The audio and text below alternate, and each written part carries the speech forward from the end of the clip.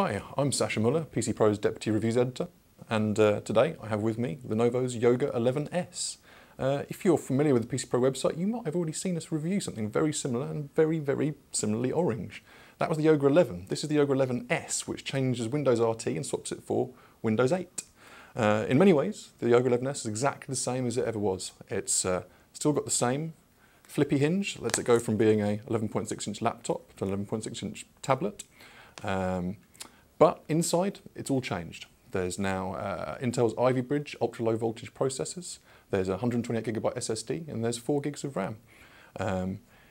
It's still a lovely bit of kit. It's the same weight, it's about 1.2 kilograms.